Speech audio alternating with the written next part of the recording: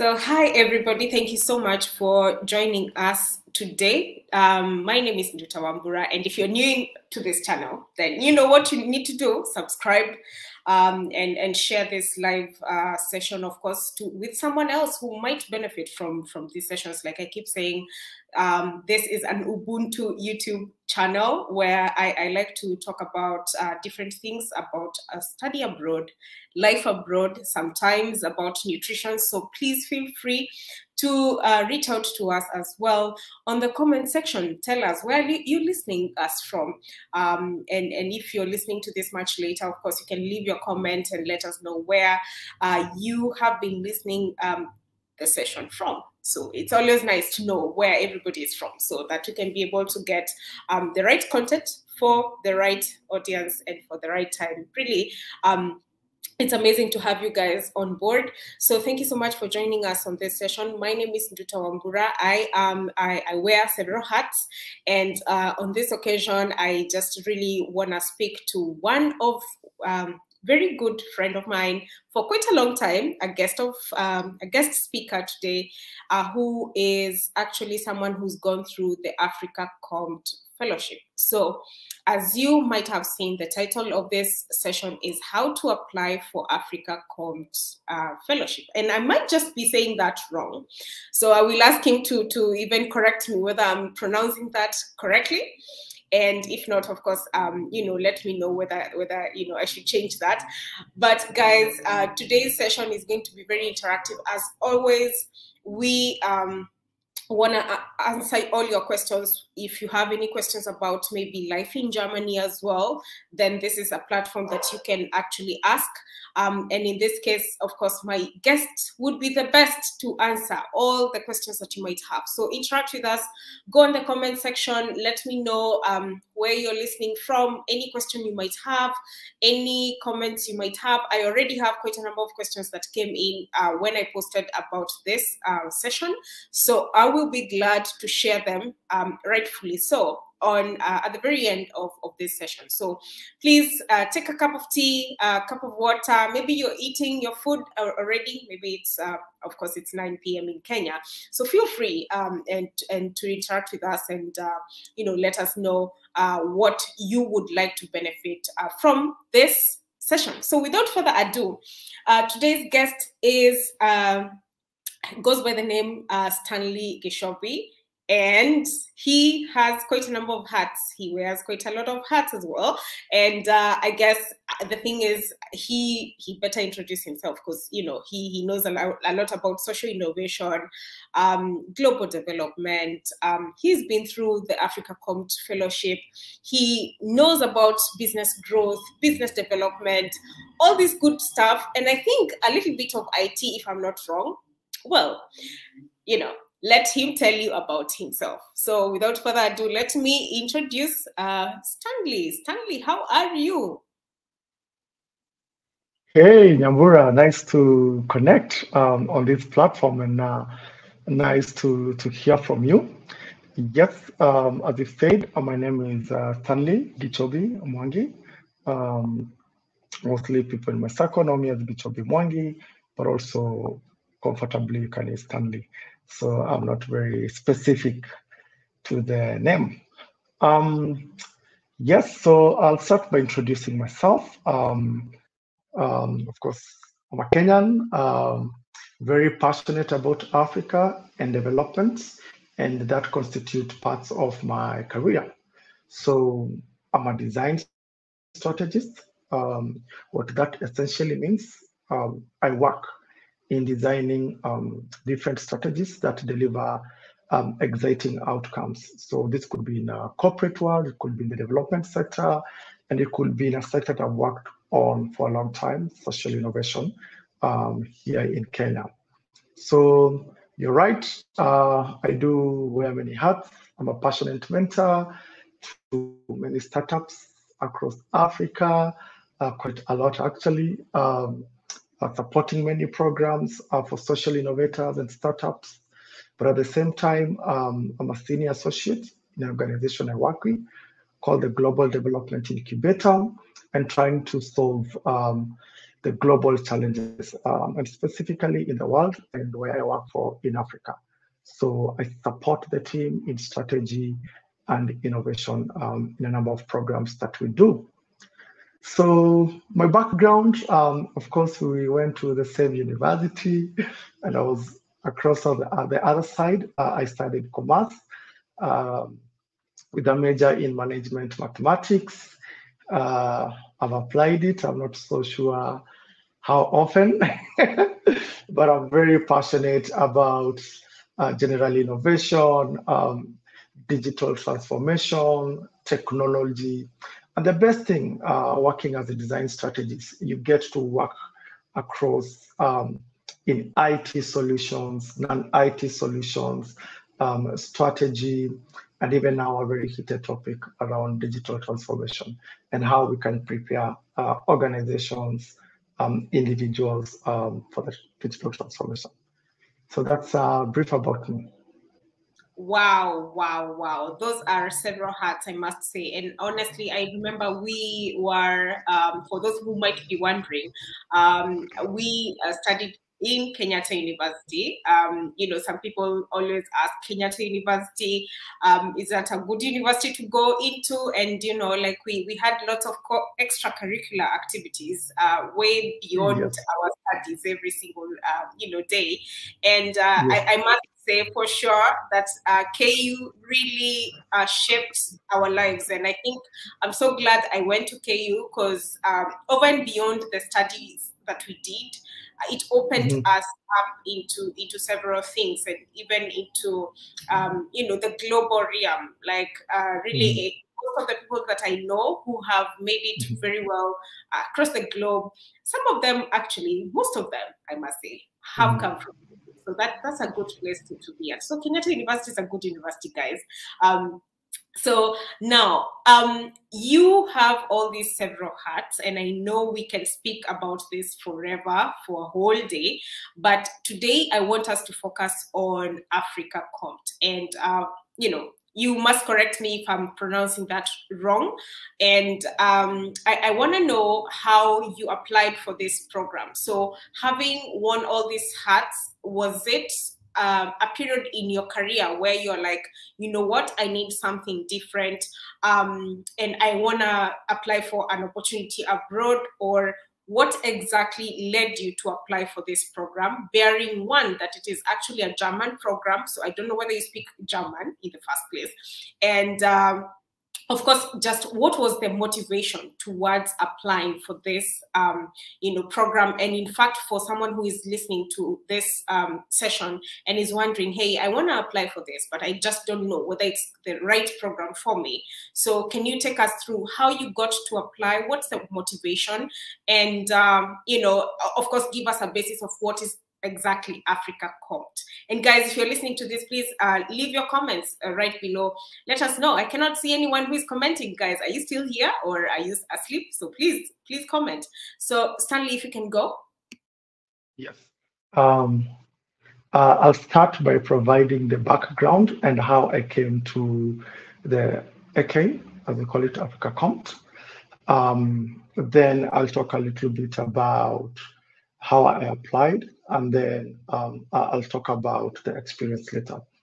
So I actually got to learn about Afrika kommt, I think back in 2009, 2010. I can't quite remember, but I could have seen it in one of the magazines or a platform sort of.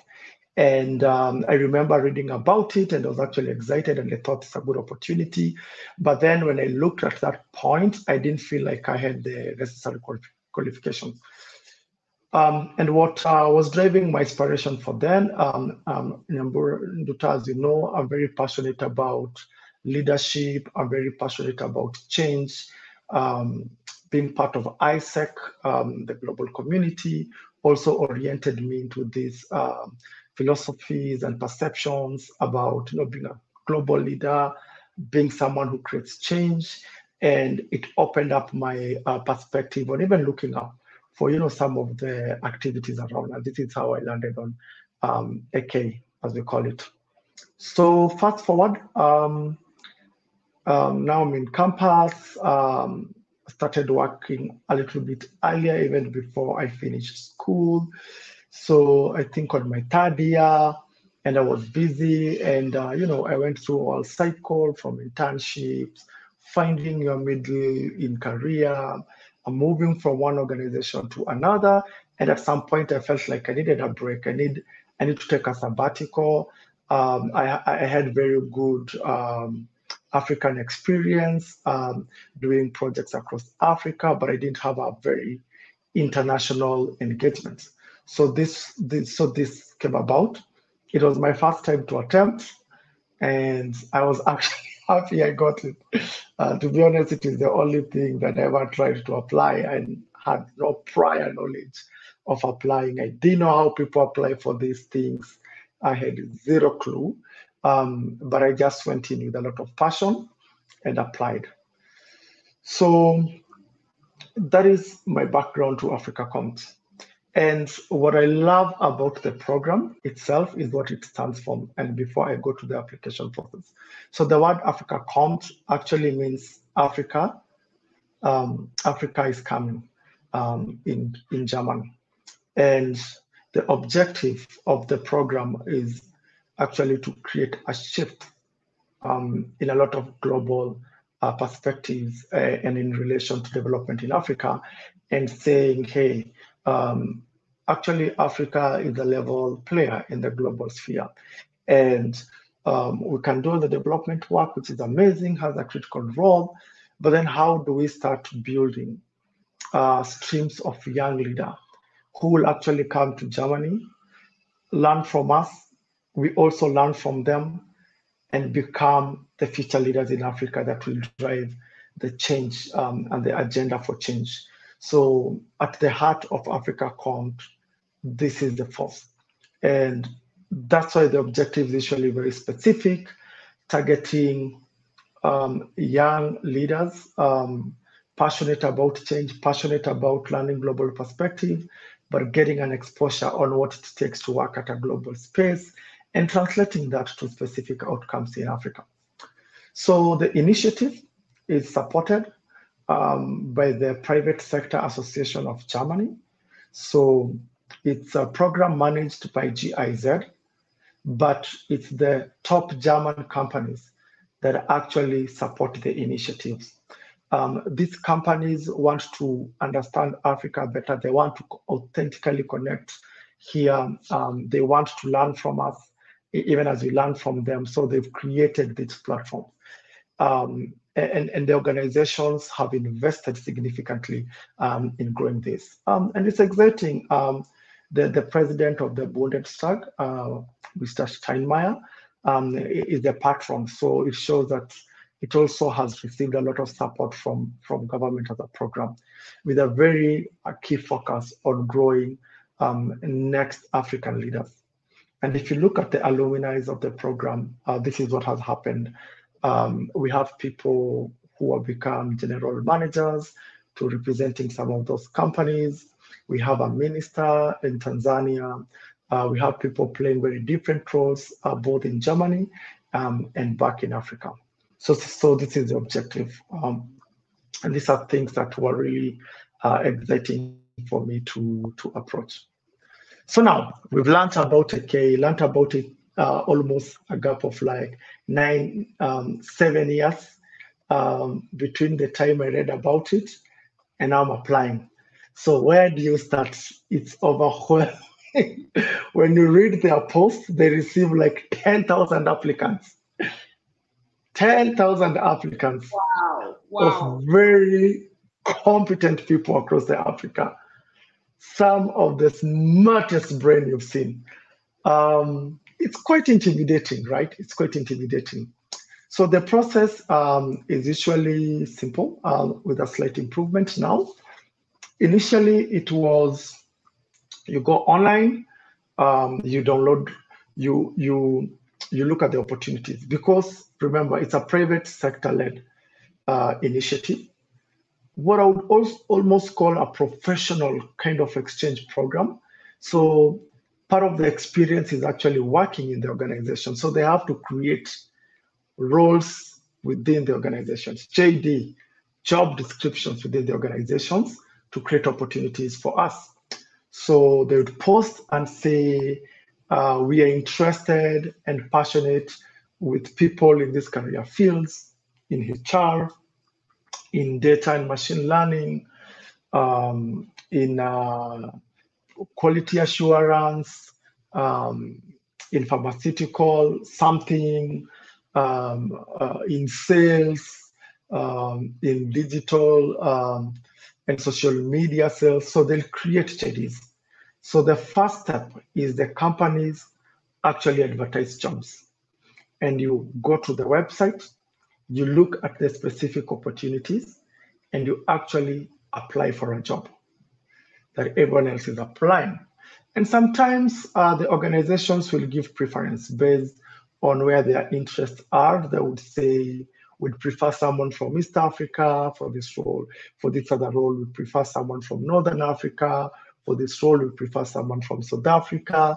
And maybe for some roles, we prefer someone from across the Africa.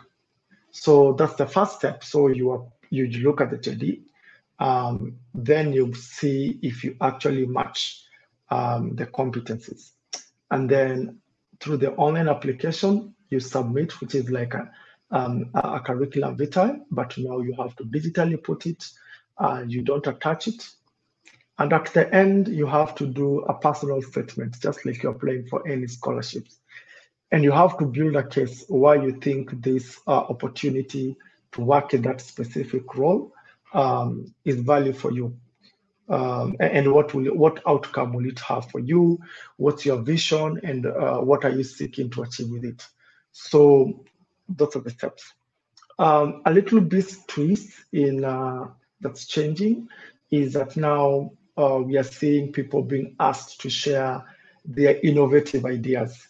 For example, what are some of the innovations or an area you want to be working on? Sort of like you'd want to say a project thing, but something that can actually be invested to in terms of money, or can be adopted by an organization. So that's the challenge, and that's the first step. One of the hardest steps, right? So remember, 10,000 people are submitting all these amazing things. Experienced people, multiple PhDs, multiple masters. I have to say, I didn't even have a master's program when I was applying. What at all? I just had passion, which I think is a very important thing in your field because it shines. So then, if you're lucky, or you have a very not lucky, in Africa we say lucky a lot. Fact is, if you have a compelling application, there's no luck. Your application has to be compelling. And one thing you learn about the German culture that's quite interesting, they are very data-driven. They make decisions based on data. Like, this is standard line German way of doing things. So it's not about luck and all these other things. It's actually about building a compelling application. So once you have a compelling application, you are now called for an assessment.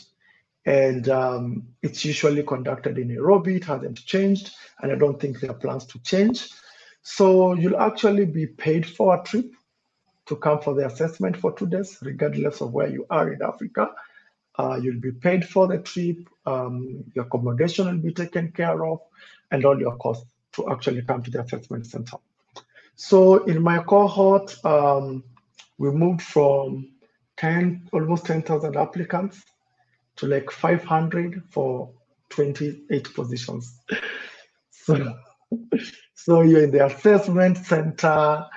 I know you're meeting amazing, talented, passionate, driven people. I've never seen, like, for me, it was such an exciting thing to see the kind of thinking we have across the region.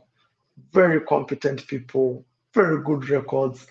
And now they take you through now written assignments, oral interviews, project group works, sort of the kind of thing you do if you are joining, say, a consulting firm. Maybe if you're applying for PwC or McKinsey, the kind of experiences. Very, very case approach questions. So you finish the assessment, and now you go home and you wait for feedback. Wow. Yes. So that's about, I mean, it's already a mouthful in itself, because yes, what exactly. I'm wondering is, in the first place, whether they can consider somebody who's just freshly graduated, perhaps does not have much of experience, and maybe they have a social project that they're thinking of doing, and Yes. you know, they put this on their statement of purpose, because usually it's, you know, it's a European thing. You have to show Yes. your motivation of doing things and why you want to come into Europe anyway.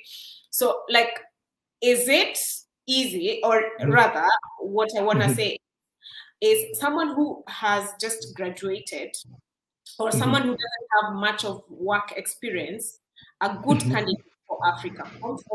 And you know, as much as maybe they might just show that, hey, I graduated, but I've been doing this kind of project, which I think I do have the right experience from that particular project, whether it was a volunteer work or internship or whatever it is such a candidate, you know, considered, or would you say that they only consider the top notch, or what is it like though? Yeah, yes. The exemptions, by design, it's targeting young African managers by design.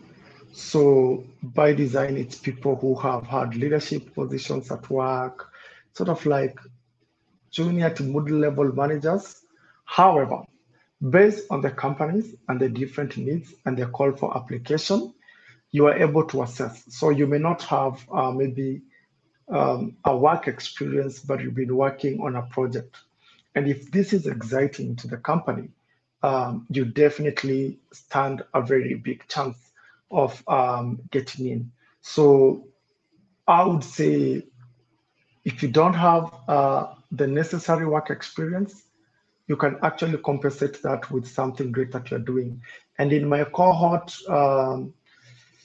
the average age was like 30, but we had people who are like 24, you know, who are doing amazing things, and they actually managed to get in. So it's not cast from stone.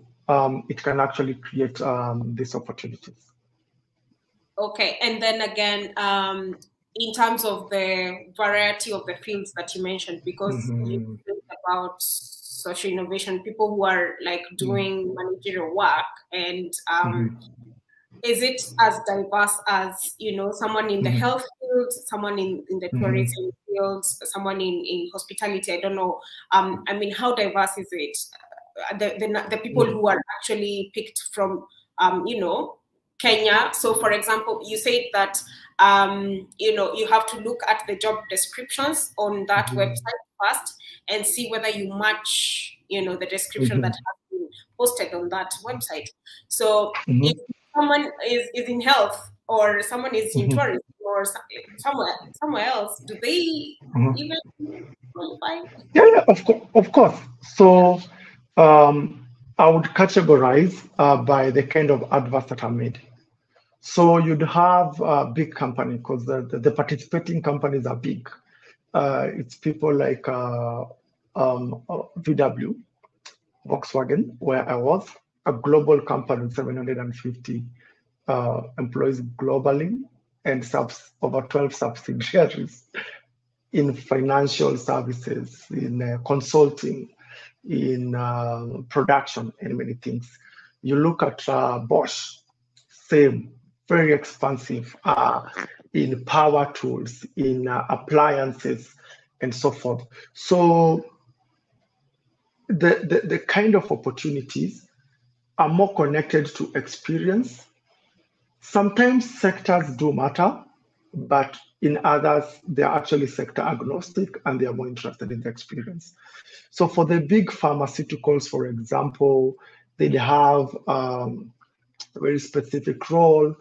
Like one of the most common I know is, I can't remember the word, but it's like in quality assurance, you know? and you need to have a pharmaceutical background to be able to even grasp the terminologies, the processes, and so forth. But I do know someone who was working in an auditing firm that works in Mark now, though they don't have a pharmaceutical background, but the opportunity was closely related to finance. So this is the nature of the opportunity that come across. So the JD itself describes the kind of experience that you need to bring on board.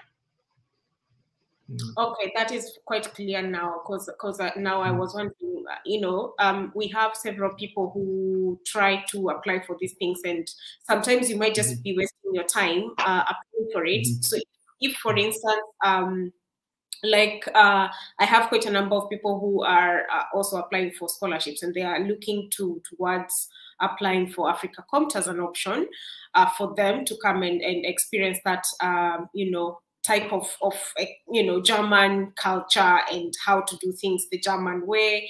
And I want you to talk about, the fellowship itself, because there's the application part that you did, and you went through this drill going into the interviews in Nairobi and meeting all these kind of people and opening up your mind already while you're still in Nairobi without even knowing whether it's going to be successful. After the interview, you go home and you're wondering, okay, will I go in or will I not? But then there is the experience that I would like you to talk about. Like, one, what is the fellowship like? How was it like when you came over, and what were you exactly involved in? You said that you were working for Volkswagen, and what I want you to start with is which experience did you leverage when you were applying for this? Is it social innovation? Is it global development? What was it about your profile that perhaps was a good fit for you to go to Volkswagen, right? And then, of course, now talk about the fellowship itself. How was it, and these kind of things? So I think what made me become a good candidate, first and foremost, I did a lot of research. I did a whole lot of research in understanding how do you actually perform in a German interview, which is can be different from other organizations. And I'll give an example.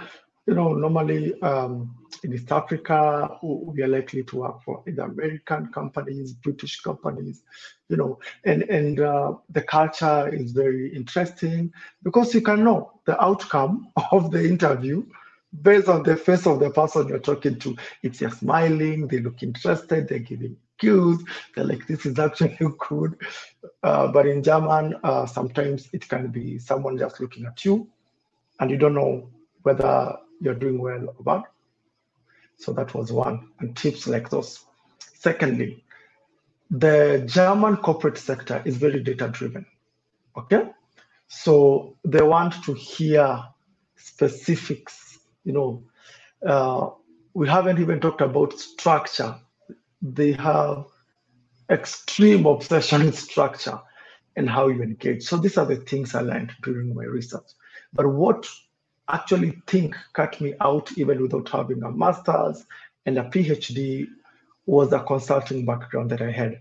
And often when I'm doing social innovation work in the modern day, it's quite interesting because you can apply like very McKinsey, PwC, Bain kind of approaches to social innovation, throw in design thinking there and human-centered design, how you call it. It gives you sort of this structure and idea.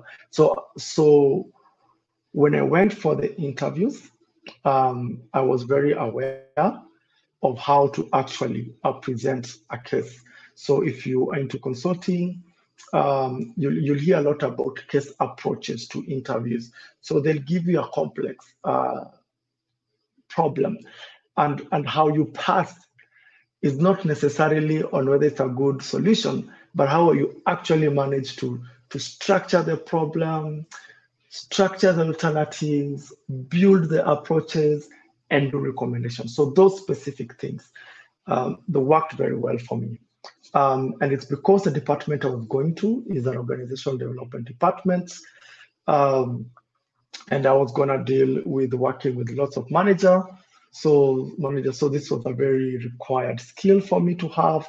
And I had prior experience. It wasn't new to me, but also with a little bit of research, I was able to enhance it. So I can say that tapped. And then I'll jump to the experience, but also ability to be very proactive and generally be someone who learns about perspective in life. That knowledge actually pays when you do these interviews. So one thing to add, an interesting deal breaker during the interview, and this disqualifies people a lot. It's inability to be a team player. You need to understand this, and this is things I learned from research. In German, they believe in the team more than the individual. So if you can't work with people, then how can you be a leader? And this is a principle. Can you expound on that? Because everybody has that phrase on their CV, ability to be a team player. Exactly. Startup pack, right? Yeah. Yes, and reading books and traveling go hand in hand. Can you expound on that and what exactly that means, you know? So what that means, how do you constructively engage your peers? How do you become a good listener, a good participant? How do you play a critical role in a team without outshining everyone and looking smart better than everyone, but more focused on the goal and the outcome of the objectives? And that's a critical thing. And you'll see natural leaders will come up. And leaders are not the people who are very bossy or anything, but they are people who actually add value in the critical components that connect to the significant outcome that the team wants to achieve. So these are some of the things that I learned as I talked to alumni. I talked to a lot of alumni, and I wanted to know how was the experience for you, and they gave me this insight. So it's not me being a genius and figuring out everything. It's actually connecting to people, being very patient. Some of these alumni are extremely busy. You don't find them. Maybe 7 out of 10 won't even give an audience because there are other 200 people seeking their attention for the same thing, and they can only talk to 2 or 3 people at a go. But the ones that I managed to were very supportive in terms of making me understand what actually this is and how it can influence outcome. So now we're done with the interviews. You go home, and within a short time, of course, everyone is looking for that amazing feedback. One thing that I talk when I'm invited to talk about applicants, and I also had is, if you managed to go to the assessment, even if you don't proceed, you are amazing. Like, it's very, very hard to get there. So when they are picking people, they're not picking people who are better than the rest. It's so much about fit. So much about fit. And you know, some of this position, fit is very diverse. There's a particular personality they'd be interested in. There's particular, maybe some things that I can say are beyond your control. Because if you have performed well in your assessment, then that's good enough. And once you do it, even if you don't get the opportunity, it's not because you're not a good candidate. Now it becomes a factor of fit as well. And I'm seeing a question there. So the kind of questions you get both for written and orals are case approach, case studies. For the listeners, if you can Google case approaches, you'll see a lot of resources. And this is an approach that has been used a lot with big consulting firms that say, here is a problem, solve it. We want to see, do you have structured thinking? How do you structure the problem? How do you come up with the options? And how do you do your recommendation? And even verbally, it's always a case approach. kind of question. So it's not very generally related to if you're doing pharmaceutical, you're asked, questions around pharmacology and trying to remember the nomenclature of I don't know how many things. Not those sorts of questions as well. So quick one. So now we finish the assessment, the interviews, you get your letter, you're excited. Some people are sad, some people are extremely happy. Some people, this is their ticket to run away from all the problems in Africa. Some people are confused whether they should actually take this opportunity because it shocks them that big change is coming, and now you're looking at what you have, and is it worth to live? So there are all sorts of things. And you get prepared. The first thing they do is offer you German courses, and that is for a reason. In Germany, it's actually very hard to get around if you can't speak any form of German.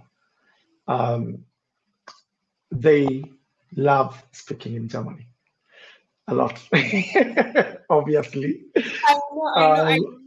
I want us to go into that, but before we do that, actually, something I asked about the statement of purpose and whether usually you would have to structure the statement of purpose in like 250 words or 500 words, and what exactly you put into that statement of purpose. So before you can speak about life in Germany, because I want to hear about it. Seriously, I am super curious because I mean, even in the background, I actually spoke about this with you, and I think there's a lot to say. But before we go into that, can you say something about the statement of purpose? And guys, if you're listening to this, Afrika kommt is still open for application. So which means that you can use this session to ask all the questions that you might need to ask so that you get ready to even apply for it. You have 2 weeks, which, you can shoot your shot within those 2 weeks. So, and one of the requirements is the statement of purpose. And of course, your CV, and that's another question I want to ask you, whether you need to have your CV in the Europass format or any other format is fine. So those are 2 questions. So first to talk about the statement of purpose, and then the CV format, whether you need to change it, or because within Europe, usually the Europass format is mostly preferred. It's not a requirement, but it's preferred as opposed to any other format. So speak about that first, and then we go to life in Germany. Yeah. So I'll start with the statement of purpose. It's usually very short. So I think you don't do more than 250 words. So it has to be extremely short. And the case here that you need to build is, how would this opportunity, how is this opportunity going to be significant outcome, one, for you as an individual, and secondly, for you as a leader in Africa? Like, what is the value here, and how will it be significant? So there are no, how do I say, there are no specifics, structures, like in academia, if you're applying for scholarships, the way you have to build maybe 2 pages, 1,000 words, but this is where your creativity comes. But the point is, are you able to build a case on how this is going to contribute to an outcome for yourself as an individual, and also for you as a leader, and even for you as from where you're coming from in Africa, in Kenya. There's a question, if one had supply and it wasn't successful, can they reapply? There are no limits. You can apply as many times as you want. Keep on repeating and everything. Now, about the CV, you don't have to submit a CV. You fill in your CV, and the system will automatically generate the final CV on their side. So just type in. There's no specific format where they ask you do it in this way. You just type it. They'll ask questions, and the box will come when you type in. Once you finish, you click complete. It takes you to the next box to answer the questions. Yes. Okay, so which means that any type of CV format is fine. But I mean, of course, you don't have to. You don't attach. You actually don't attach a CV. You Okay. just type it in. Okay. Okay. Like the way you'd put it in a Google Forms and, Yeah. kind of thing, yes. Okay, so which means that the only requirement that you might need is the statement of purpose, and then do you need to show any type of certificates or any type of employer letters, these kind of things, recommendation letters? Do you need to show any one of this? It's not necessary, but during the assessment, they'd want to look at your documentation to make sure that you've graduated, because there's preference to people who have graduated. So you need your graduation certificate for confirmation that you're actually legit. They'll take a copy. But it's good if you want a career recommendation letter. I don't know if it adds so much value, but by the time you're going to the assessment center and you're able to build your case, trust me, you actually miles ahead. But I would say just carry your certificates. But in my assessment, they were only interested in my university certificate and nothing else. Okay, and it doesn't matter whether it was a second class division or upper division. It doesn't matter. No, there's no preference. And this is because this is, if you remove the fellowship part away from it, this is actually a job you're applying to. And those things come second to your ability to deliver. Okay, so good to know that. Wait, somebody actually, Nina says here that there's a field that asks for some attached documents. Actually, what would you advise we attach? So yeah, I'll give very conscious feedback, because in our time I wasn't required to attach anything, but I haven't looked at the system of late. But please look at it keenly. There'll be direction on what to attach. Be sure you understand. But if you are struggling, if you just go to African Compt page and type in your question there, whether on LinkedIn or anywhere, they'll give you feedback, and they won't judge you and say, this person doesn't even know how to touch. Remove that guy out. So what I love about the AK team is that they're very supportive in preparing you to even submit the best application for yourself. So don't be afraid to ask. I'll take that because I finished my AK experience in 2019. So it's almost 3 years, and I'm sure a number of things have changed around that. Yes. Thanks for that clarification. All right, most definitely. So Nina, please do your due diligence, and of course, just ask in case there's something that you need to clarify. You can obviously send them a quick email. The good thing about any application within Europe, usually there's a lot of help, and you actually get a reply from those emails that you sent. They're not just left hanging. Absolutely. Yeah, so now I want you to now circle back into, your life in Germany. So you say that, they help you to actually do some language course, German language course, so that you can be able to get by. And you are speaking about, in Germany, you really do need to learn the language because they... Absolutely. Love the language. Which is okay. And one of the things that I'm actually curious is it that, is it a working language when you're in the fellowship? Will you work in English or in German? So, because that was another question that people were asking. Or is it a mixture of, everything all around? And even the systems that you might be working with, would they be in German or in English? And how does that look like? So let's delve into it. I stopped you before you went into talking about the German language and the experience. So yeah, let's go back there.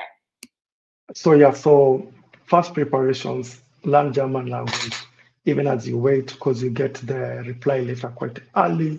So this means you are able to prepare yourself in time, and you are able to spend a month or two learning Germany and grasp the basics. Why? Because and perhaps I don't know about Portugal. I haven't been there, but in across most of the European countries that I've been to, in quite a number actually, is that people prefer their local language, which is usually the business language. So there's a disclaimer that it also depends with the organizations you work in. In Volkswagen, the official language was in German.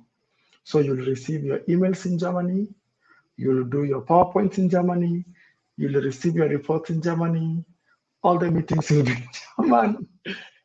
Every literal thing. Yes. And Wow. German, I'm not very good with learning new languages, so you can imagine. But there's sufficient time to learn. So you learn here for about months.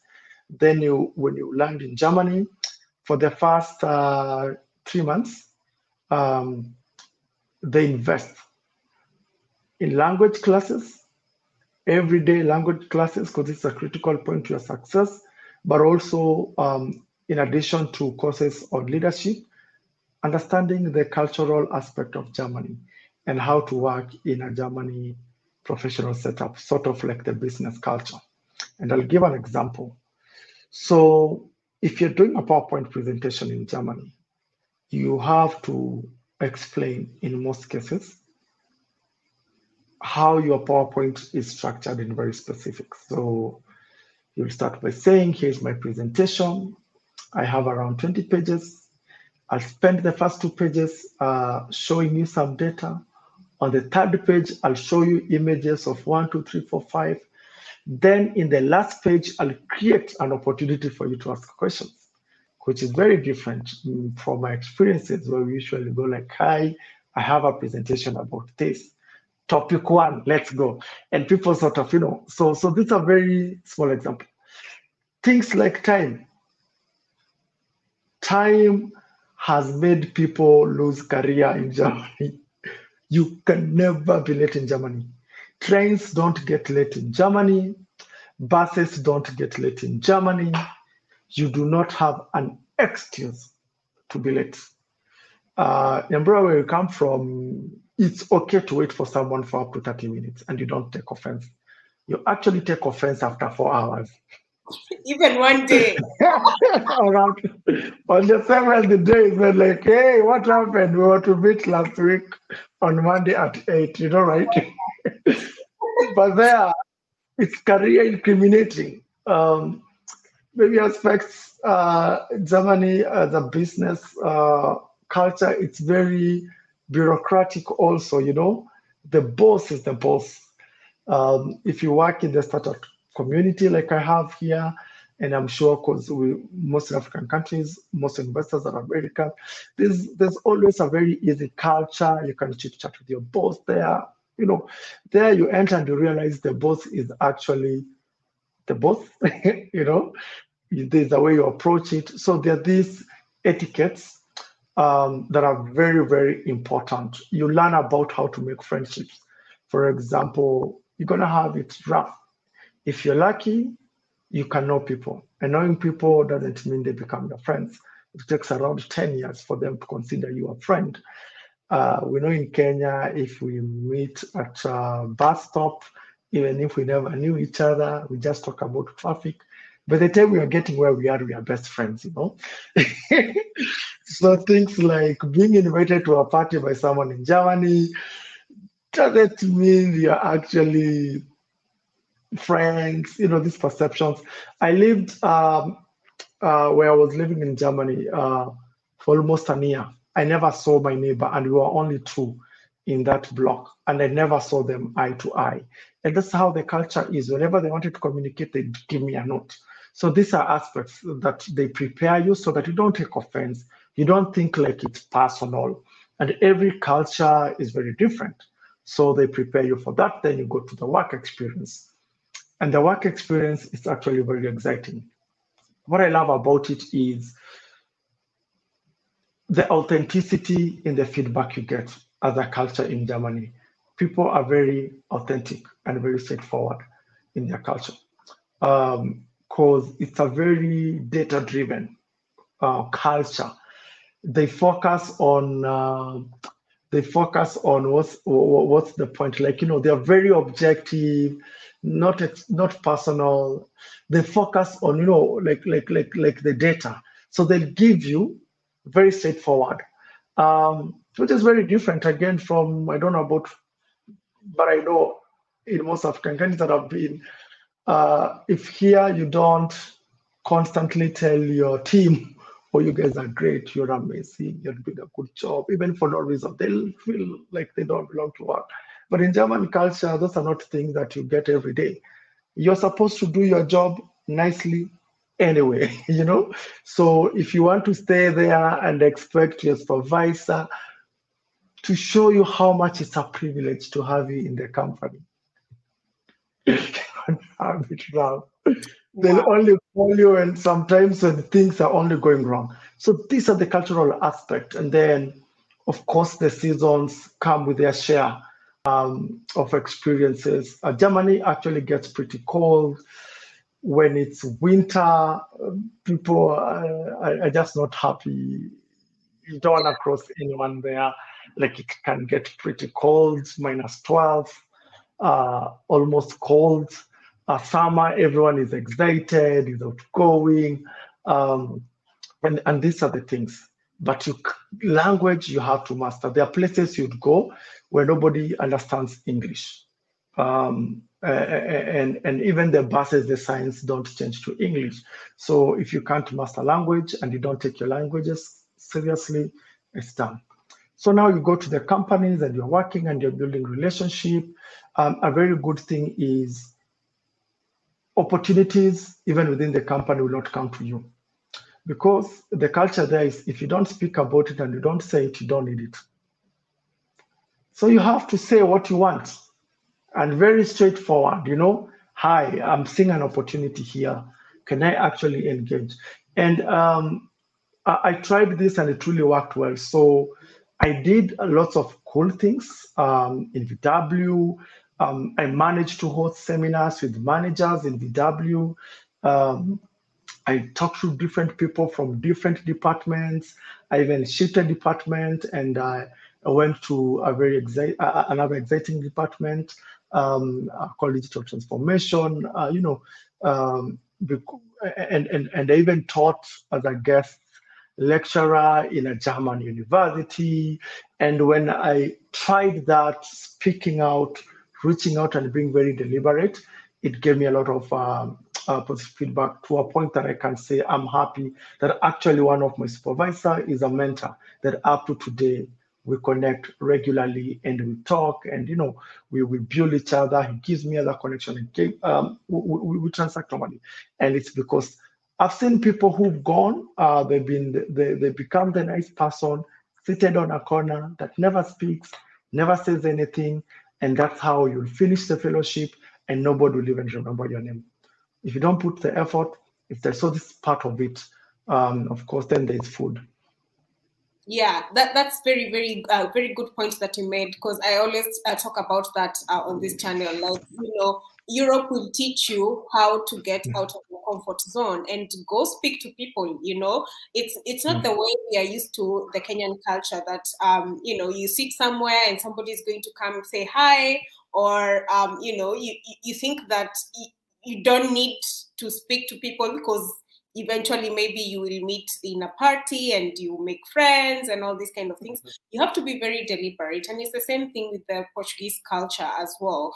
You need to be very deliberate to meet up with these people, speak to these people at work, even make friends within your own circle, or even within the community as well. Because again, in the first place, you're actually a foreigner. If especially you do not speak the language of the country fluently, then that is going to be an issue. And I think, the thing that you mentioned here about the work culture is quite very different from what we have in Kenya. Because like you mentioned, first, you cannot get late, one, and then you have to each and every one of your PowerPoint presentations, what it is about, be very structured, be very data driven, because they want numbers. They want to know why is this happening the way it's happening, not just to say it's happening like this. You have to explain yourself. and being so detailed. So this is something that someone who is actually applying for this program ought to be very ready for. So if you are picked, then you would need to make sure that you're down to the letter, that you're crossing all your T's, and you're making sure that absolutely you know exactly what you're getting yourself into. And I think that is one thing that we need to understand, that the Kenyan work culture, the German work culture, the Portuguese work culture, we were talking about it last, live video we had here. And I want you to talk about, is it a 9-to-5 job? Was it an 8-to-5 job? Or was it a 9-to-6 job, 10-to-7, whatever? Or was it quite easy? You could go to the office anytime. And I know that, of course, you possibly had different activities every other single day, because the fellowship is 1 year, correct? It's a 1-year fellowship. Or more. I may be wrong. I think it's a 1-year fellowship, correct? So which means that maybe you have different activities at different segments of your fellowship. And what is the activity type like? And in terms of the German work culture, what would you expect to work from 8 to 5, or do you expect to work anytime? Are they as flexible, or are they super structured and you cannot miss the point for sure? Okay. So absolutely. Your last point is that, and this is not being a good or a bad thing. It's a culture thing. There are discussions within Germany. How should their workplace evolve and look like? It's a big conversation. It has its advantages and disadvantages. But where Germany is as of now, it's a very structured work environment. So you'll actually be expected to be on job on time and leave on time. Keep time, meetings start on time, everything very structured. However, you might find how your supervisor is might actually influence how the culture is. So I worked with different supervisors, and one supervisor was actually very results driven. He's German, but his perspective is very results driven. So it gets to also one-on-one. But in principle, German culture is very formal and straightforward. Formal to the point that small talks, this is another part of the culture shock. Small talks don't work in office setups, and you just don't go and have small talks. And of course, you'd go and you start, Arsenal, I don't know, Trump, what have you, but people are not interested. So if you're at work, you talk about the project, the outcome, and and if you want to talk about those things, create time for coffee to talk about those things. And it's not random. People plan long, even for meeting for coffee or coming over for dinner, sometimes even a month ahead. And it's very normal in German to say, I'd love you to visit me next month, second Saturday. Then they'll tell you, on that day, I'm preparing to make meat like this. Do you have any allergies? No. Then they'll tell you, we'll start with coffee at 10, then go for lunch at 12, and at around 4, we can leave. And when it gets to 4, it's very like, yeah, thank you for coming. It was actually nice hanging out. Our African culture is like, we go with it, we go with it. Well, let's go, let's see the outcome. But there are people actually plan. They ask you in advance what you'll eat. Now, when you talk about activities, how it's structured, the experience is that you spend 3 months doing induction, learning about German culture. Then once you're done, you go to work and you're working. 100% work. Once between the working experience, you'd have a 1-week workshop, amid a second workshop that you break to. And some people don't even make it because of work. Others make, it's almost a requirement. Then you go back to work. Then towards the end, there's a month of work where you actually finish off in a different city and you are doing a third round of training. Then after that, again, depending with organizations and the opportunity and the strategy, people actually get opportunities within the company. And what's been amazing is that over time, more and more companies have been taking more and more people in and giving them offers. But again, these offers, it's purely your level of effort, reaching out, speaking, asking people what their plans. Germans are people who love to plan well. And this is part of their culture. And if you look at cultural studies, at one point, Germany lost wars because of poor planning. And from that point, they shifted this. And you don't do surprises in Germany. So if you want to have a job within the organization that you've gone to, these conversations need to start early enough. Prepare people, lobby for your case, connect, speak. They'll tell you, my department has no opportunity. If you actually want an opportunity, consider that other department. You can't wait until the time you're about to leave and you're telling them, and work. You'll be shocked. Then you say, oh, these people, you take me from Africa for 1 year, no, you don't, but you never spoke. And if you don't speak, it's assumed you're comfortable, because German culture, you only speak when it's not okay. When it's okay, that's the way it should be anyway. So why are you speaking? Like, it was supposed to be well done. So that's how it's structured. And that's how understanding their culture gives you leverage. And of course, then you finish, other people get offers, they don't want to stay, they have different ambitions. For example, I had my own different ambitions. And by the time I was finishing off my fellowship, I already had an opportunity, had transitioned to a different organization here back in Africa based on what I was passionate about, what I really wanted to do.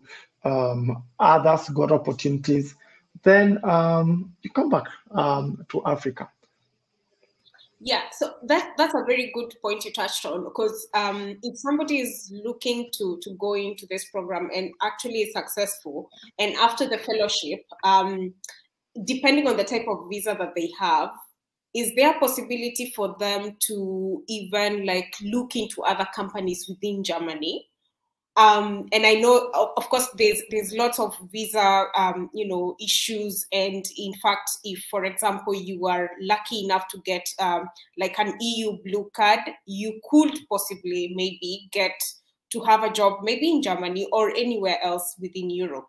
So there are these kind of things that I think about. So I don't know what type of visa that you go into Germany with when you get into this fellowship. And are you able to extend this visa towards another job? It doesn't have to be within the fellowship realms, or do you have to for sure come back to your own country? Or if you do not get an opportunity within, those companies that, you used to work for example, VW. So how does that work? So first of all, you get a residency visa, a Schengen residency visa that allows you to officially work, because you can't be employed without it, and you'll pay taxes. You have all the benefits of a residence. So there are instances where you are about to finish your fellowship, and you actually apply job in a different organizations, and you get an offer. You absolutely can transition that visa to that because it's already a residence visa. The company that you go to can support you in extending. What happens is that these companies in Afrika kommt, they actually support you because you're coming to the first cycle of your 1 year residency visa. Then with good and sufficient notice ahead, you can get another year. And it becomes much easier than trying to get a work permit when you're in your home country. So while you're there, be open-minded, look for these opportunities, and check both within and even outside your space. Talk to people. Try to network as much as possible. So it's actually very possible to do that, and they do not limit you. If you're able to secure work, it's okay.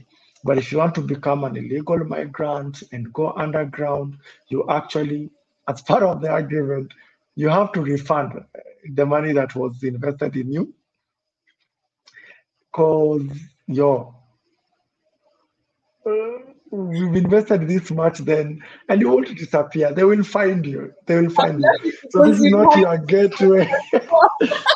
This is not an illegal gateway to Europe, which is fair enough, which is fair enough. I wouldn't expect someone passionate, maybe you want to screw yourself by doing illegal things, because you not only mess yourself, you mess even the future opportunities. We've seen opportunities where people have come back to Africa, and actually in future, the organizations want to work with these people again.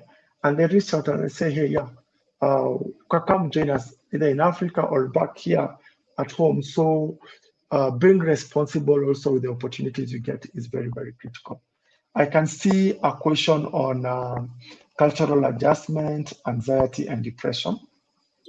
I don't know about different people, but what I saw as a cycle is that, and especially like me, for most first timers in Europe, you'll undergo a depression phase. So if you're passionate about some issues, then you go to a country where things are working. You will start maybe hating where you came from. You wonder if you really want to go back to that country. It can destroy you. This is a very normal curve for everyone, and in Dubai, I know we've talked on this on the side, like, this is the reality. It's the reality, you go, you see a very different perspective of life. It can be very overwhelming. Also, anxieties on whether you're actually going to stay in Europe. Are you going to get an offer? Are you not going to get an offer? It's a real thing. And it can even cause depression, and especially during winter. I used to hear those stories of like, oh, people are depressing, and I'm like, what do you guys mean? So you're depressed because you have stress, not because it's winter. But actually, you can be very depressed during winter. When it's dark, you can't have vitamin D, you're not taking supplements. It's a bad combination of everything.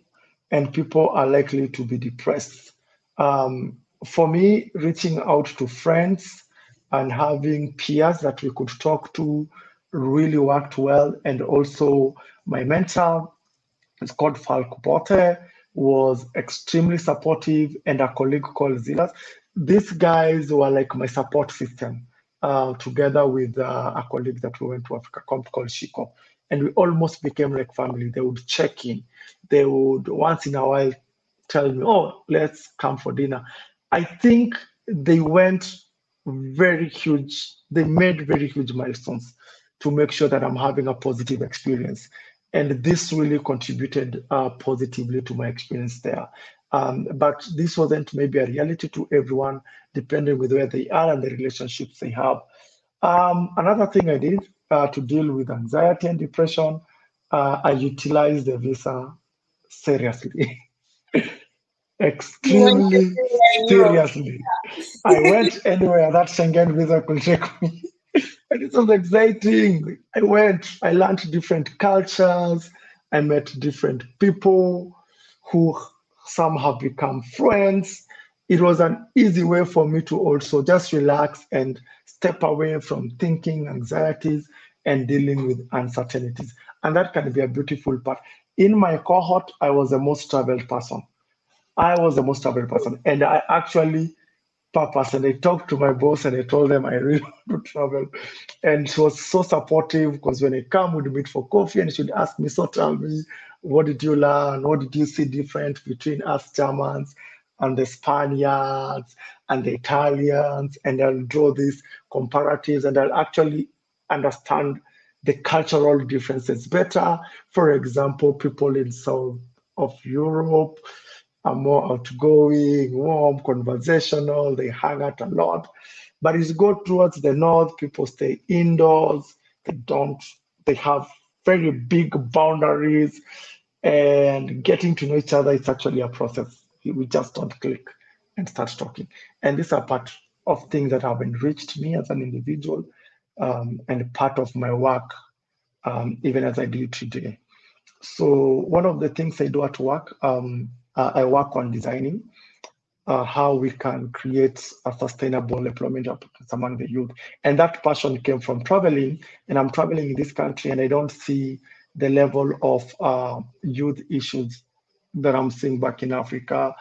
I mean, when you go north, societies are working, unemployment is very low. So it bugged me. I felt like I want to do something. So these experiences can actually shape your passions and the things that you want to do. And that's why I preferred coming back and creating a change as a leader where I am. So it's definitely worthwhile. Absolutely, that is very true. And of course, touching on the cultural adjustments and changes, I have been in Portugal myself. This is going to be my 7th year. And Yes. the first year was one that was quite depressing, obviously, because you're away from home and you don't know the environment very well. Fine, we had some Kenyans whom we came with, but still at the same time, when you meet up during the day, in the evening you're all alone, and you have to go for your classes because you have come for. I had come for a scholarship, so you have to be present at the current activity that you're doing, whether that's work, whether that's a scholarship, whatever it is. And these environments, these are things that people don't actually speak about loudly, which is something that I'm also trying to do and tell you what to expect. It's not to scare you, it's just to tell you exactly what to expect. Is it Absolutely.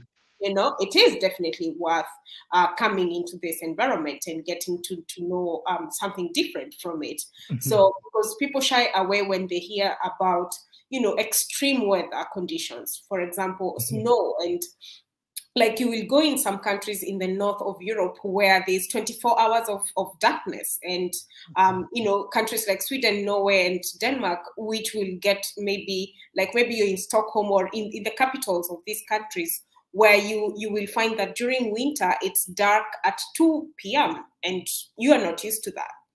These are things that will depress you immediately. And of course, it's a health related thing. Like Stanley mentioned here, it's, you have to take your vitamin Ds. This is where your health comes in quite handy, because as you interact with the environment, as you interact with the climate, the culture, all these things will work towards the success or failure of the activity that you have come to do, whether that's work or studies or whatever it is. So beware of these things. They are not to scare you. It's just to let you know what to expect. It's very easy to overcome them eventually. Mm-hmm. You find ways of overcoming them. You get out of your comfort zone, like Stanley mentioned here. You keep traveling like he did to learn new cultures. Do you know, I think he started cooking. He used to cook every other single day, and exactly. he used to post a photo of what he cooked that day. So we were all judging him and feeling. Yeah, but I had to pick a passion, I had to read more, cook more, create. Yeah. And you're right, because the truth is this experience can be completely horrible for you. They can be very bad experiences. And your power dynamics, you're coming from an average African country, you go to a country that is very different from what we are used to culturally, economically, everything throws you off. We haven't even talked about structural racism and aspects of intellectual racism and how people perceive you to be. I did anyway. I won't mention, but I played so is Africa. You think your country is very big, but people generally can't find it on the map. They don't even know where it's located, and they tell you about their friends in South Africa, and you're Nigerian. All these things are. You're like, from Nigeria to South Africa. It's farther from Nigeria to Europe, that's, and people, some are very innocent because You meet Europeans that have never learned anything. You meet very smart Europeans. You meet damn Europeans. You meet all sorts of people. The best thing is that it breaks internal biases. You think, if you only think Europe is heaven, you actually reach there and you realize it's not heaven. And even more when you go to the south, you start seeing people beg. You start hearing there's crime rate and it's not someone who looks like you that's robbing you. It changes your perspective. So the experiences you have depends mostly with your attitude, how open-minded you are, LGBTQ. You go there, you go to places where, it's their right, and you call people names, you'll actually be taken to the police for discrimination and harassment. There are those many aspects. So experiences can be what you make them to be.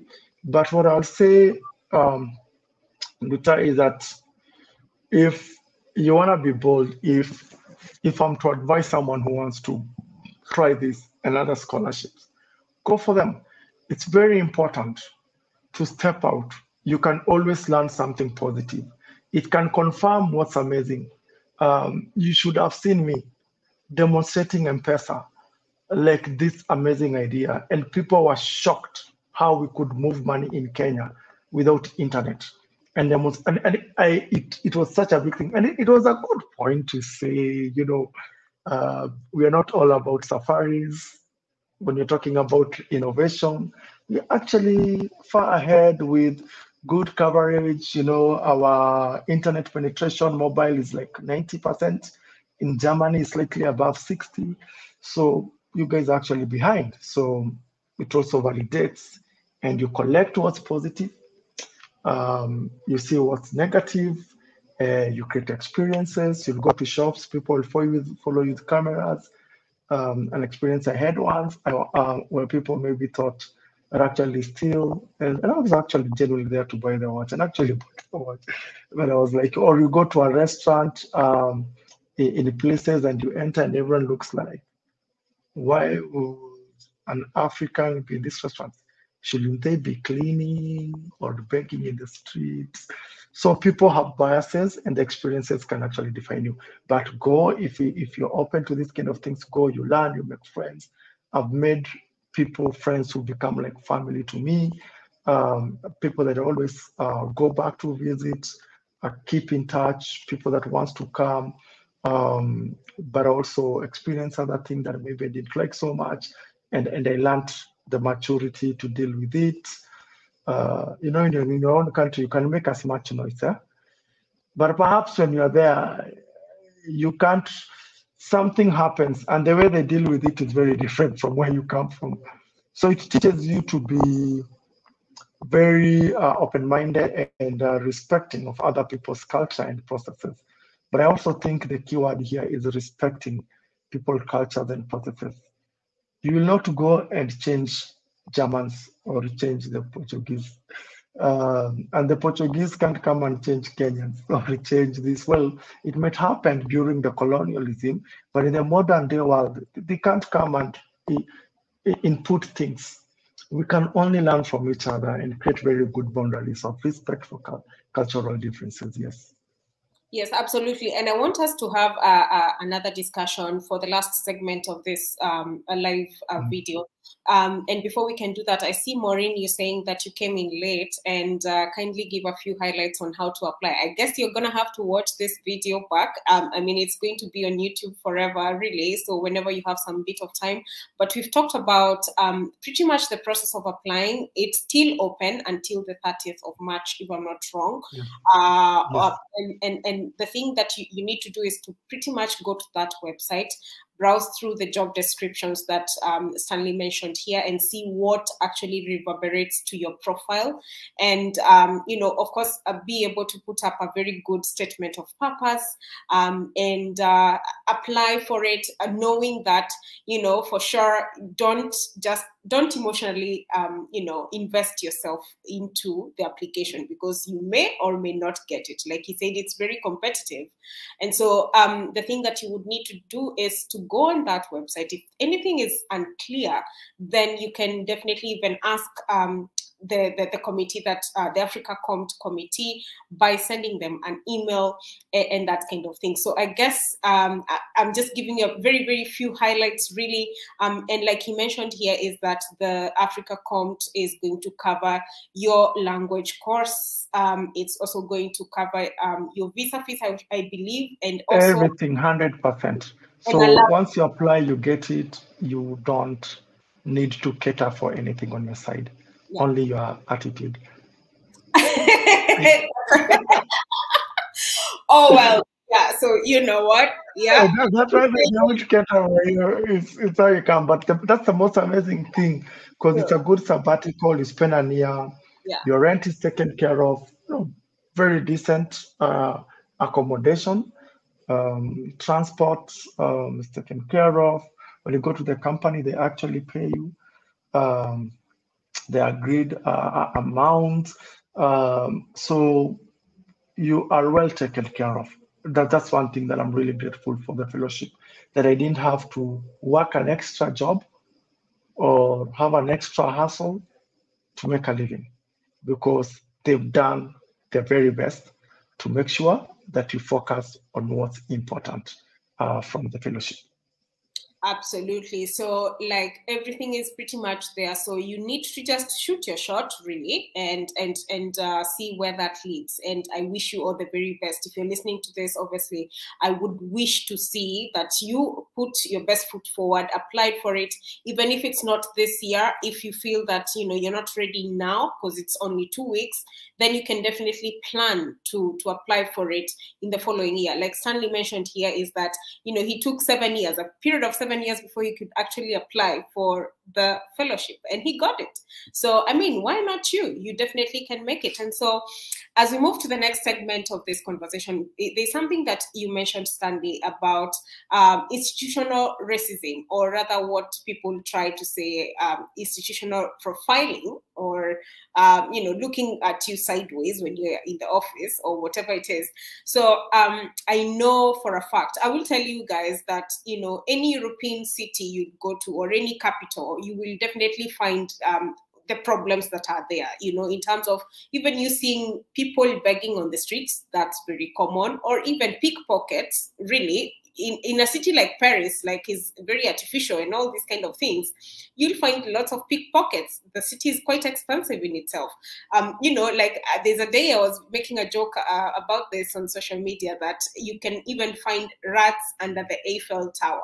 People think, oh my God, Eiffel Tower, and all these kind of things. So each and every European city that you go to, whether it's in the north, the south, the central of Europe, the eastern of Europe, really, there's going to be a high and a low. So but what I want us to touch about is, for example, when I came to Portugal, obviously I was in the university, and you would expect that there's an excellent team of lecturers and people within the institution that would not have any type of prejudices towards a person who is Black, who is in actually the university.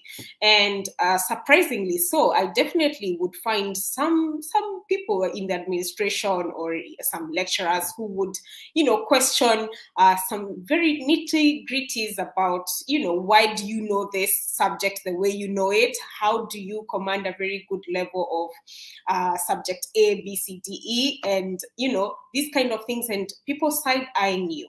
And that's a thing that it's rarely talked about. Like, you will definitely find the institutional racism, and besides the institutional racism, the profiling within different European countries, and how to deal with that comes about with even how you relate with people from your own country, because Kenyans, most of the Kenyans that I speak to, they're like, oh, there must be a very good Kenyan community there. And sometimes I tell them, you know what, I don't even quite relate with that community, because at some point, it's not as beneficial, because you will find unnecessary competition, unnecessary talk and all these kind of things happening. And it's a lot. It's a lot. It's what to expect when you're abroad. And this is something that actually happens on the ground. And you're better off with friends who are from different other countries, who are also in that country that you came into. So for example, like in Germany, maybe you meet like an Indian, a Pakistan, a Bangladesh guy, or whatever it is. You're better off with friends from other different countries, as even opposed to your own country. Of course, there are outliers. You will find one or two people whom you can definitely relate to a good level, whom you can grow with. But this is something that is rarely talked about. So let's have a very short discussion about one, institutional racism or profiling. Did you find it in Afrika kommt fellowship? And of course, you can share the details that you're comfortable just sharing. And how was it in Germany? How was the Kenyan community there? How was the racism there? Did you ever, experience such kind of, issues happening to you? How did you deal with this? And, guys, as even we think of ending this conversation, please send your comment or whatever question that you might still have, and we'll answer it. So, Stanley, please indulge. Yeah, thank you. How was it? So first and foremost, I'm very grateful in my professional setup. I never experienced. I don't think, not only do I have recollections, but I don't have instances where I can say that I had this kind of attitude. I had very amazing supervisors, people who are very supportive, people who judged me based on my capability, and even when it was inadequate, they were very supportive, they opened themselves, they took time. So in the work setup, I personally didn't experience it. I actually was very privileged to have such an amazing community. And these are people that even today we have very deep connections and friendships. However, I had stories. I had stories of someone say, power allocation of responsibility is done. How involved or not involved they are in critical things, even in the office setup. And they could say like, low-key, I'm very competent, I have years of experience, but I can't be even trusted with any responsibility, and not because I've not demonstrated the ability to. Someone less competent is actually given this opportunity.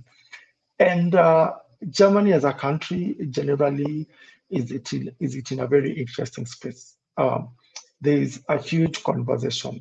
One segment of the Germans are very open-minded, supportive, extremely open to migrants. And we've seen, and these are not people who are pretending, they actually authentically mean it. Even the Syrian refugee crisis, we saw them going to receive them from the train stations and so forth. So you have a segment, and it's almost like 50-50 division from my just overlooking, not that I have any data to refer to, of people who are completely one side. But you also have very conservative people who are not so open to migrants, think their society is diluted, we shouldn't be having more migrants. Why are we allowing people to come in my country? So if you happen to work with someone from that segment, definitely it's a reality that you'll experience racism. And I've heard stories of people who have undergone this. If you're a woman, the kind of tackles you get from, the middle-aged white person who is maybe racist and has its perception about Black women. If you're a man, how they socialize with you is differently. But as an individual experience that. Racism, I experienced a bit. For instance, I wanted to buy a watch once, and this person was just taking images of me. as I'm moving around, and he wasn't even hiding the camera. And I was there thinking, wow, perhaps you think if it gets lost, you have a documentation of who it could be, you know. But I was actually purchasing and actually purchased to prove, well, I wanted to, but I actually purchased. And I was like, you know, but because I was aware of this capability, psychologically, it didn't push me to the corner. Um, and it's how you also perceive those people that are racist, and some they lack proper exposure. It's ignorance, lack of proper education, lack of perspective. Like it's a mixture of many things. It's about catastrophizing, you know, social tensions and all these conspiracy theories and things. So sometimes you look at those people with pity, not with offense, because it's a global world. The world is globalizing, you know. Um, so there is it's how you perceive it. It's how you perceive it. First of all, are you smart enough to know this is a tackle where you're not too naive to think you're that, like Trevor Noah says, African, hey, everyone is happy to see you. No, no, no. Some might be actually be making jokes out of you. For women, they may want to touch your hair. I had stories like those ones. Oh, yeah. For women, they could not find salons for their hair. And they went natural by force. And they had to cut. I had to learn how to shave because I couldn't get a black barber in one of the communities I live. So I went on YouTube and learned how to shave myself. So all these dichotomies, but structurally, it's still a big issue in a German society. And a big portion of the German society still struggles with the concept of migrants and having, no, but I don't think it's unique to Germany. It's most of European countries. You can look at places like Hungary, Budapest. You can see places like Poland, and how they've been reacting to this, rejecting refugees at the Belarusian borders. You know, if you move over to the north, you go to Finland, Sweden, and Denmark. They have some of the strictest migrant rules, you know, for those specific countries. So I don't think it's only German, but I also think because Germany is a very critical powerhouse in Europe and it's an economic powerhouse, it becomes a center where many people would want to go. And that creates a lot of internal social tensions. Then combine that with ignorance, conspiracy theories, it can become an extreme cocktail of disaster. So people would tell me, don't stand too close to the railway line because we've had cases where someone was pushed out of racial prejudice, you know. Stand a little bit far. Don't go to particular concerts. You don't know how people there would look like. Some have prejudice, they can actually go on you. I had people who, when they went to a club, standards were changed, and apparently you had to dress this like this, like this, like this. But when white people come in dressed the way they were told they shouldn't be dressed, then they're allowed. But for them, they're told, no, no, no, just go. We can't allow you. Like these things actually happen. And I can't imagine the experience of the people who've gone through. But for me, I can say I didn't experience that directly, apart from the few recollection. And at work, I actually feel the people that worked with me viewed me more as a leader and a person who can actually add value. And it's evidenced by the kind of things I did and the kind of opportunities I was given as well. So I can for sure say that I had a very different experience about meeting Kenyan communities and other African communities. Yeah. I honestly didn't meet any Kenyan community people. I don't know where they are. Yeah. The truth is, I don't know about Portugal and how many Kenyans are in Portugal, but if you go to places where there are many Kenyans, you have different categories. You have people who are underground. And if you come through a program like Afrika kommt, you almost can't relate. You know, they think you're okay, you organizers, you are here suffering. It's a shame for you to come and we are cool and we are bad. Like it creates dichotomies. Oh, you haven't met the people who are married to the whites. They are also a segment of their own. Oh, true. Yeah. Not unless they're also dating a white person, you can't belong because you can't connect, you know. And you meet people who work for government and they are there because they know who. Like there are so many segments of this. Yeah. Sincerely speaking, I didn't connect to any. I didn't go to any events. I didn't plan in any. And even friends that I knew when I tried to reach out, I sense the feeling like it's like people don't want you to come too close. But then there's always that group in other countries I went and there was outside Germany and I went to this group and you know there's those groups of people who want to come, meet for booze and all those things. And maybe if that's not your thing, perhaps you also don't fit well. There's a lot of fakeness there. As you said, everyone wants to act like things are really working for them. Perhaps for some they are not, and you can evidently see. So if you are doing well, they avoid you because maybe you'll notice. There are those who feel like you say, the ones with status and they have their blue cards, they treat you like this. So there are all this, I think, overwhelming drama that I don't even know how to start it. Yes. Yeah, so for me, because I was there with someone, we met in AK and we were working together with VW, we became family and we built friends and family around us. And I also have a family member there who was there for me as family.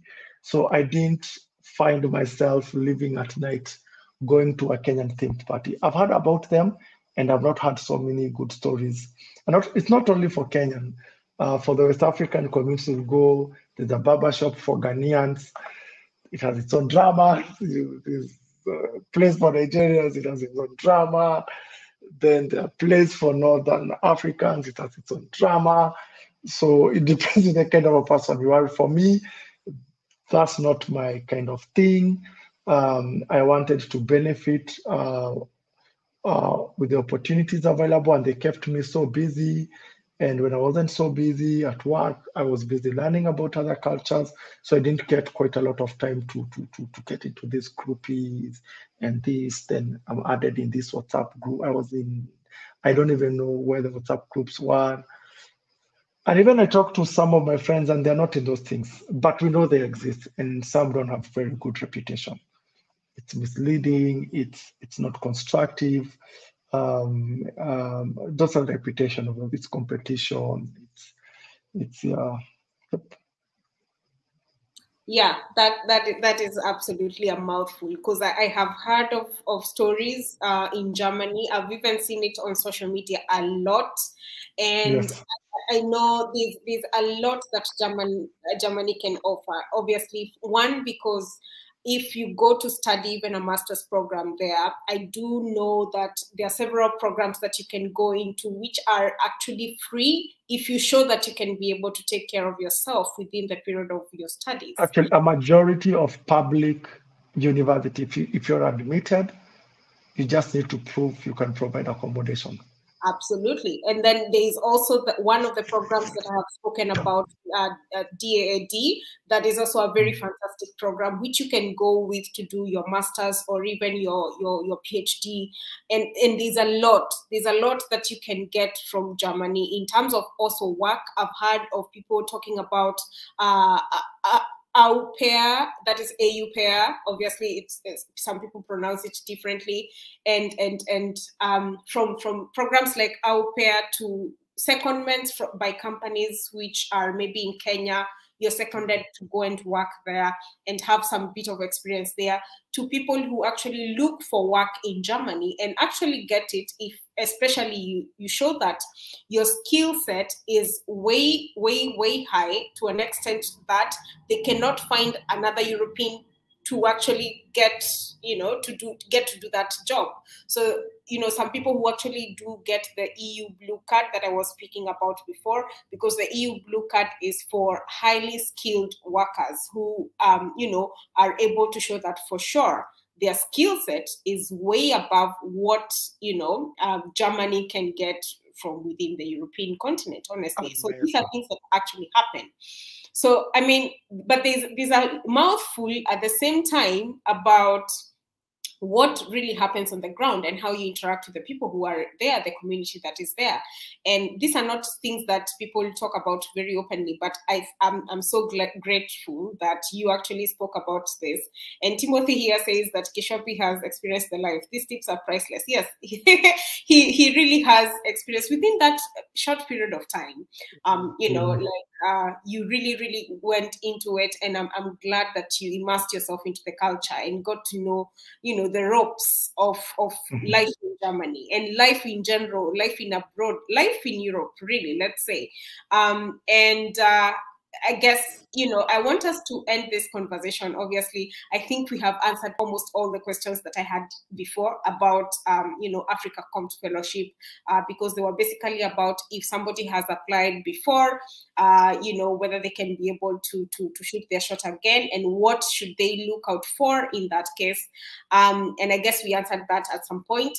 So I think we've covered pretty much everything there is to know about Afrika kommt.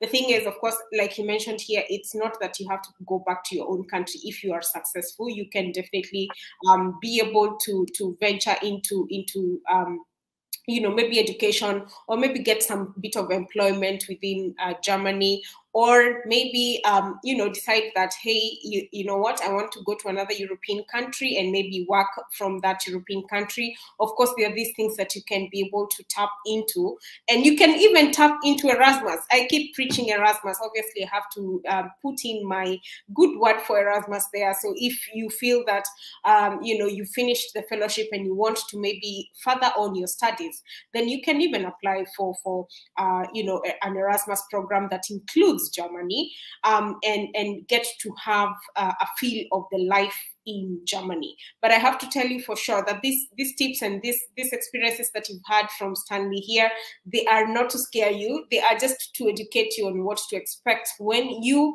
go into Germany, whether this is also for Afrika kommt or any other program that you might come across that involves the country. So it's good to know all these kind of things. And the thing about Germany as well is that it's very, very well located, which means that you're very close to countries like France, Luxembourg, and these are places that you can even tap into to benchmark, to know exactly what happens in these countries in terms of, the work culture, or even other different cultural aspects in terms of the language. You might be interested in learning languages like French, which might be very, very helpful for you when you go back to the African continent, because you could be able to work in a Francophone, country, or even things like to do with Portuguese. Like I always talk about the Portuguese language and how much it's underestimated, because you can be able to work in a Lusophone country. This includes Mozambique, Angola, Sao Tome, Cape Verde, and so on and so forth. So that thing that I actually learned from this session for sure is one, leveraging on the languages. So for example, if you really, really, really do, wanna leverage on your German language, maybe you're in the university and, you have an opportunity to actually study the language, the German language. This can be one of the ways that you can leverage yourself as a candidate for a program like Afrika kommt, or even to go and study in Germany as a self-funded student, or even on a scholarship. These are things that you can be able to begin doing as soon as now. And there are several platforms where you can use to even learn languages, things like Duolingo, and platforms like, on Facebook, where you can find even people who actually teach the languages on social media, and you can leverage on that towards, preparing yourself towards the country that you are interested in going. So whether that is in Europe or, perhaps maybe you want to go to South American countries, or whatever the country that you would like to go into, then you can do your due diligence and start preparing as soon as possible. And one of the things is the language. The other thing is, of course, your skill set that you have. And nowadays we have quite a lot of platforms that we have spoken about even on this platform. We have things like Udemy, things like Coursera, if you want to learn some digital skills and elevate your CV, things to do with team leadership and team skills and all these kind of things. These are things that you can learn, and things to do with even project management, and perhaps maybe you also have a project within Kenya that you're trying to come up with. It could be a social project, whatever the type of project it is, you can be able to maybe make sure that you work on it so well that it works as part of your experiences, or part of what you would add in your statement of purpose for Afrika kommt, or even for any other scholarship, really. So there's a lot that you can learn from this video, obviously, and from Stanley, and thanks to him for sharing all these insights. And as we come towards the end of this live video, I would like for you, Stanley, to just give us a parting shot, because people always come to this channel and they're like, Afrika kommt now. We are talking about Afrika kommt. It's a very far-fetched opportunity. It's not for me. Maybe it's for them. It's for, how Kenyans we are. It's who you know, or, if you don't know someone in a big government position or whatever it is, or a tall relative who can be able to push your name into a certain program. We shy away from these experiences and these opportunities that are out of our own comfort zone, which is Kenya, which is out of our country. And in most cases, you find people doubting themselves or discrediting themselves before they can even apply for the opportunities that is available. So I don't know what would be your parting shot for somebody, who has this kind of thought process, and thinks that maybe a program like Afrika kommt is a way far-fetched thing for them. I don't know what you would like to say to such a person before we can end. What I love to say is, first and foremost, it's not far-fetched. What I love about some of this opportunity, they are very equitable and they are very fair and just. You're dealing with people who don't know anyone precisely. Connection is not a very big practice for Germans in that sense. Networking and being aware of opportunity is one, but even when the opportunity, people will tell you apply. Connection is, oh, I had this job, apply. That's connection. It's not like, give me your papers, then I'll see what I can do about it. So that's a good thing. I mean, if you're someone who wants to pursue opportunity, you believe in your abilities, you can do this. But also I want to put a disclaimer, and I'll give an example with myself. When I went for this, I don't think I was as good as people I met. You'd meet people with 2 PhDs. You've met people who did their, or got a scholarship for their undergraduate in US, got another scholarship for masters in Canada, did their PhD in Europe, and they're there. And you're thinking, what am I doing here? I must single out West Africans specifically. You meet well-educated Nigerians in suits, proper suits, just their appeal. And I remember that time, because I was very busy, I had not shaved, I had not tried, I think I had a maroon trouser, a gray blazer. Like I was completely off. Then the person we became friends with, he was just like me. And another guy also was just like we were looking off. We were like, I don't think this thing is like guys here are good. But we all actually got in. And sometimes it's about boldness. And I remember every year I set my goals and I pick a theme. For that particular year, my theme was being bold. And my theme was, let me go for those things that I even think like maybe I don't deserve. And I actually went for it. And I talked to my friends and they were like, well, actually, I'll apply. I want to be bold.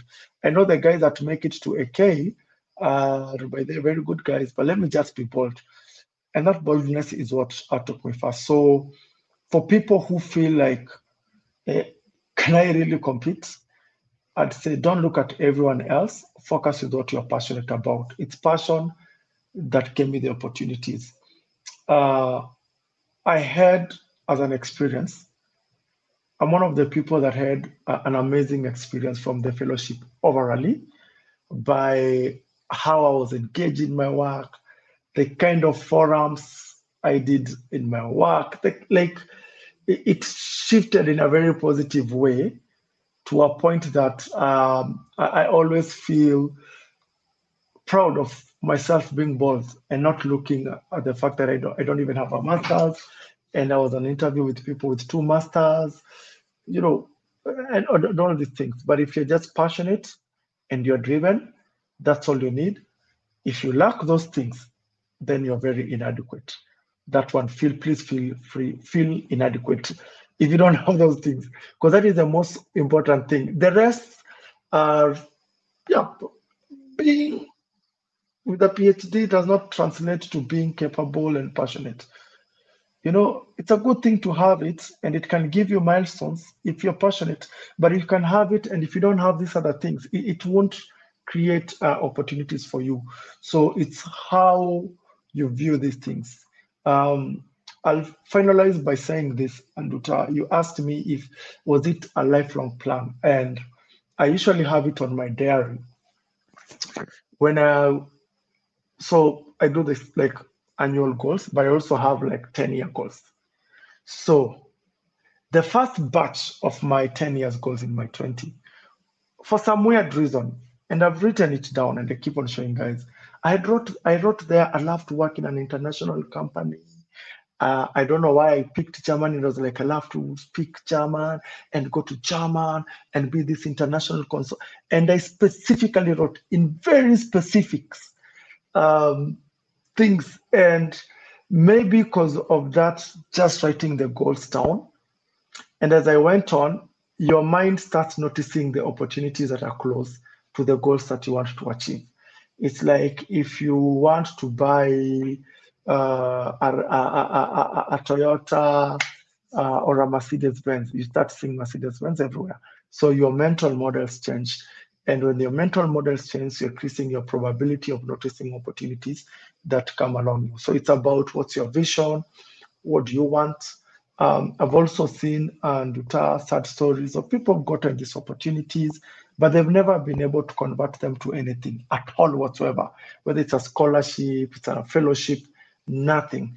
I've seen, but then this is fact, that I once experienced 2 people with a prestigious master's in international development from London schools of economics asking me if I can create an opportunity in the company for them to do admin work. This was completely heartbreaking. Wow. Yes. And I remember we went for this design session and it was by Philips Design. It was a big thing. And me there with my missing marks from Kenyatta University, not even graduated. I'm a facilitator, and this person is a clerk. And I could not fathom, you've been in LSE, like LSE, it's an Ivy League. When it comes to development studies, LSE is like top 5. But they were unable to convert it. They were unable to convert it to something meaningful. So it's strategy, it's many things. perhaps now I can even say luck, perhaps, but you can actually create luck by how you align yourself. Yeah. And that story from LSE was completely heartbreaking. I've never forgotten how someone with a master's in international development from LSE was seeking almost a secretary job in my organization. And it's not someone who's desperate and just needs to put food on the table. They have their safety nets, they have everything, but they can't convert the experience into something meaningful. So it's about mindset and approaches. Yes. Thank you. Very Thank true. you, everyone. Very, very, very true. I mean, like, Stanley, you really hit the nail on the head. It's about your mindset and what you do with what you're presented with. Like, it's okay to come and do a scholarship for you to get, title before your name, get doctor, whoever, or MSc, MBA, whoever. But at the same time, the mindset that you have in it, really, it will make or break you. Honestly, that is very true. So, and then the fact that you have to have the will to go for something, like if you're passionate about, like you talked about passion here, if you're passionate about a certain project, go full throttle for it without second guessing yourself about, who is gonna look at me sideways, or is it going to match up to what, I maybe studied or whatever it is.